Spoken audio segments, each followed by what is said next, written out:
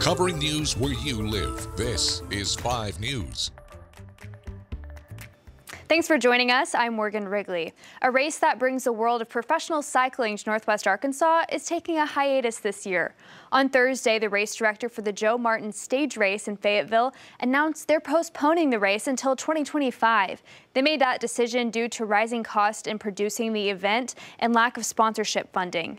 That race has been around for 46 years and brings people from all over the world to the region. Steve Clark, president and CEO of the Fayetteville Chamber of Commerce, says the race is a part of what makes the city distinct. There'll be a number of people who will not see Fayetteville for the first time that would have, from all over the world, but particularly all over the U.S. and the North American continent.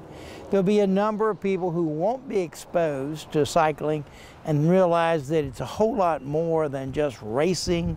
It's a lifestyle. Race officials in Clark both say they now have 14 months to plan for 2025, and they want to make a bigger and better comeback. Meanwhile, the Benton County Planning Board has approved plans for a glamping resort at Beaver Lake. According to an application to the board, Beaver Lake can now offer 20 glamping tents, 12 covered wagons, a pavilion, and a spa. Lawyers for the owners and developers say changes addressing the wastewater concerns have been made after the plans were initially denied in 2022. Lawyers for those concerned say issues like noise, damage to the site, and fire hazards still remain, though. Attorney Robert Rhodes says that lake pollution worries his clients the most. More than one neighbors of this project are concerned that primarily it will be detrimental to the lake and the lake water. We believe that it will pollute the lake water.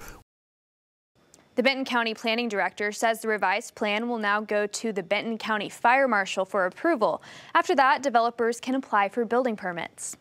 Before we get to more of today's headlines, let's get a check of the weather with meteorologist Zach Scott. Zach. Morgan, looking at that video there, the lake days, they're getting closer, still so far away. The green vegetation there, we're just seeing those trees start to bud a little bit. Still cool, but those lake days looking good in that video. Getting closer, they'll be here before you know it, especially with the way that this year is already flying by. We've got temperatures today, mid to upper 60s. We're looking at mostly to partly cloudy skies and some scattered showers.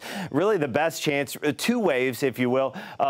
This morning through mid-morning, some spotty showers, some sprinkles, a little bit of a break, and then as we get into the late afternoon, evening hours, a front's going to come in, and that'll give us some more spotty shower chances for Northwest Arkansas. Best rain chance is especially in the first half of the day. River Valley, Ouachita's, we've got some widespread light to moderate showers kind of working through the area. That'll push out as we go into the afternoon, and then late afternoon, evening, that front will bring some spotty shower chances out of Northwest Arkansas and into the River Valley. So again, highest rain chance overall south of the I-40 corridor for sure. We've got a disturbance. We're on the northern edge of it. It's pulling away from us. So rain this morning will slowly decrease from northwest to southeast. We'll look for a break in the clouds, especially Northwest Arkansas. May hold a little thicker and tighter in the River Valley, that cloud cover. And then there you go. Here comes that front, bringing those spotty shower chances for your Friday evening.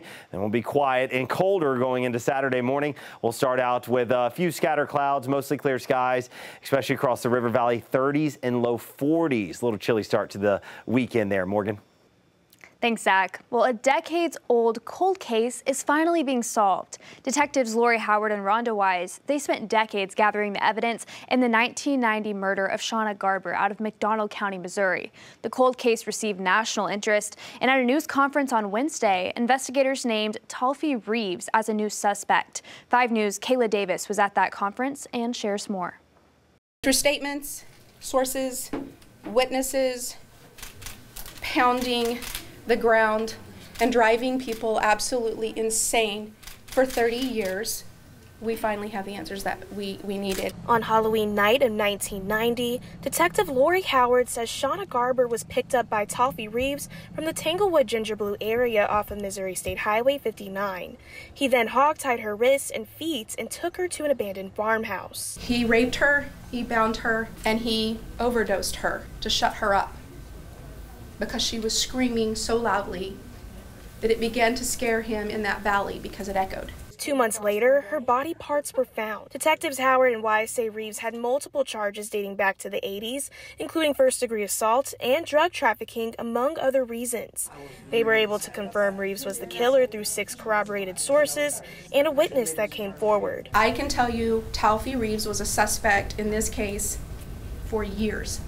I just couldn't get anybody to talk to me on the record as an affidavit. I couldn't corroborate their stories until years later, and I had nobody who had the missing piece until he died.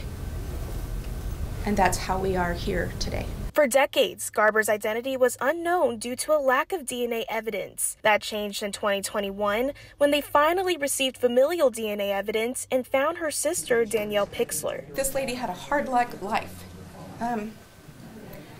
She was set on fire when she was 3 years old by her mom.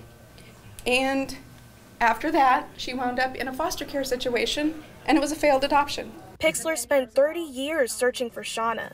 Despite never knowing her, she says she found closure in learning Reeves was her killer. I'm happy.